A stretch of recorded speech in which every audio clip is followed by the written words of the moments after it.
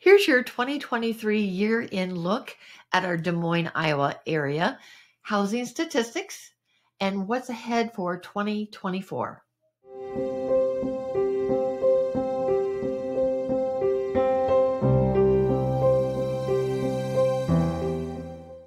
Our housing market in 2023 saw lower inventory, higher interest rates, fewer sales, and more days on the market.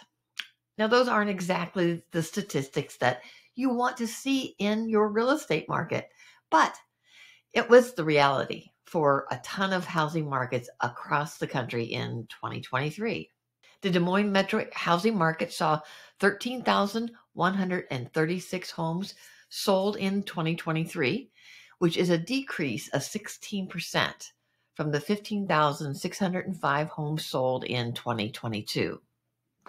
The median sale price for 2023 climbed $25,000, up to $295,000. Now, homes averaged 72 days on the market, which is 20 more days on average than 2022.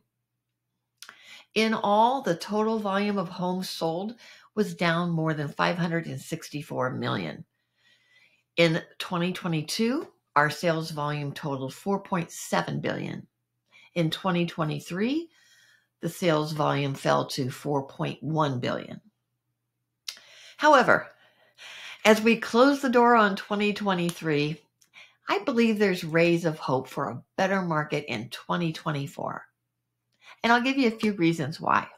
For one, the interest rates have begun to lower a bit, and we expect them to decline even further in 2024. Two, new construction continues to add their homes to the market, as well as developing new neighborhoods.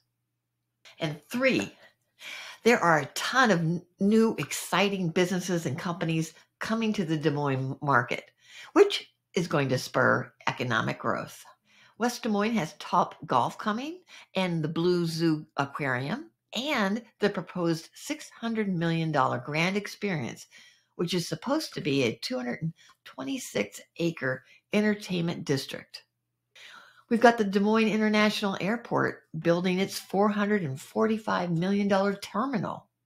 Downtown, that Iowa telehealth startup Open Loop, it plans a massive downtown Des Moines expansion.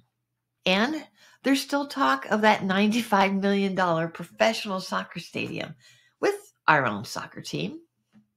And Altoona has Meta, which, when its additions are all complete, it will be the largest data center in the world. Altoona also is going to have its first car dealership with Honda being built, and there are a ton of industrial developments slated for 2024. So these are just a few of the exciting projects that are happening in our Des Moines area. And with all this growth, creates jobs and people relocating to Des Moines, Iowa for those jobs, which ultimately drives our housing market. And that is why I believe our housing market will see a gradual increase of activity in 2024. So if you're interested in our local real estate market, please consider subscribing to my channel. I offer monthly market updates, as well as current news about our Des Moines area, tips for buying a home, tips for selling a home, and from a native Des Moinean,